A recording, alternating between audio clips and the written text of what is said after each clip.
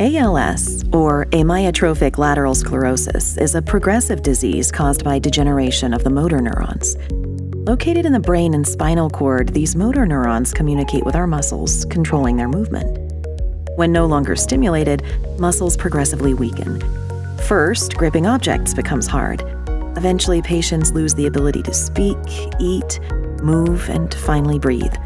Deterioration is rapid. Most patients die within 3 to 5 years of diagnosis. ALS affects approximately 30,000 people in the U.S. and an estimated 500,000 people worldwide. 10% of cases are hereditary. There is no known cure and only a few approved medications in the U.S. and Canada available for treatment of the disease.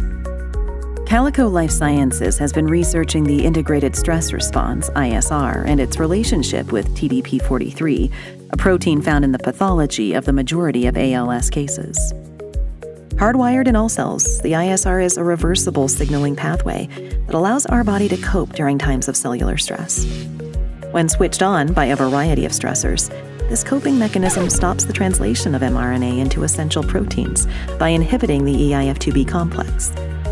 The stressors also trigger the formation of stress granules, which trap the untranslated mRNA and TDP-43. In normal functioning cells, this coping mechanism is short-lived. However, if the ISR stays on for a very long time, the cell's unable to produce essential proteins, and stress granules continue to form. It is thought TDP-43 in stress granules leads to insoluble TDP-43 aggregates, which are a hallmark of ALS. Our hypothesis is, at that point, the cell is overwhelmed, it shuts down, and the neuron dies. Based on this research, Calico, in collaboration with AbbVie, is investigating a novel therapy that directly activates eIF2B, which we hypothesize will return the cell to normal function, preventing neuronal death.